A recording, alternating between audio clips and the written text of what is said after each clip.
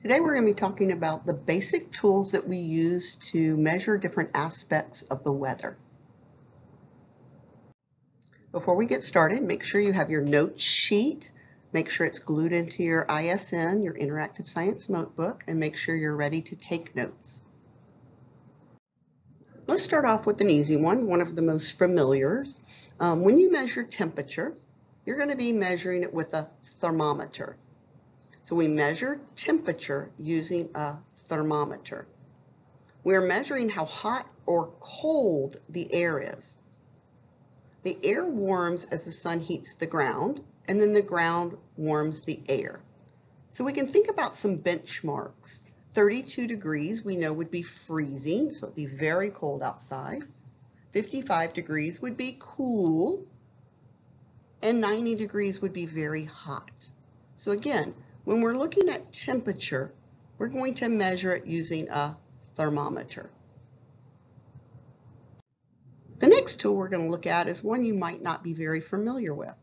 It's measuring air pressure, and the tool is called a barometer. So when we measure air pressure, we're going to use a barometer. The unit of measurement is called a millibar. So another word for air pressure is actually barometric pressure, which kind of goes along with barometer. Okay, barometric, barometer. Air pressure is actually the force or the weight of air pressing down on an area. So we always have air pressure. You may not feel the air pressing down on you, but it is always there and it's always pressing down on you. So a nice benchmark is to think about high pressure being greater than 1,000 millibars and bad weather being low pressure under 1,000 millibars. So if you start at 1,000 sort of as your benchmark and you go higher and higher, the weather is going to get nicer and nicer. Remember, this is not telling us is it going to get hotter or colder. It's going to tell us if it's going to have a nice sunny day, no wind, no rain, or if it's going to be a lousy day with low pressure, we're going to have storm clouds and rain and lots of wind. The next tool we're going to talk about is a hygrometer. We use a hygrometer to actually measure humidity. The word hygro actually means related to water. When we're measuring humidity, what we're really measuring is the amount of moisture in the air. And you might have heard about moisture in the air also being called water vapor. As water turns from a liquid to a gas, it goes into the air and it becomes humidity or water vapor. Again, let's look at some benchmarks.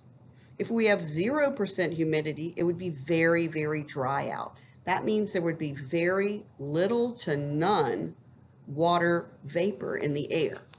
If we had 100% humidity, it would be very, very wet. When we went outside, it would feel sticky and wet. It might even be raining. The last basic tool we're going to talk about today is an anemometer. It actually measures wind speed. So as wind gets harder and harder and blows harder and harder, the speed picks up, and we measure that using an anemometer. Wind is actually the movement of air that's caused by differences in pressure. We talked about air pressure just a minute ago. We measured that with a barometer. Wind actually always blows from areas of high pressure to areas of low pressure. We know that the wind speed is increasing or decreasing by looking at how fast those little cups are spinning. The faster they spin, the higher the wind. So a good benchmark would be 0 miles per hour would be no wind at all. 150 means you've got hurricane wind speeds. You need to take shelter. Those are our basic weather tools that we use when we're trying to measure different aspects of our weather.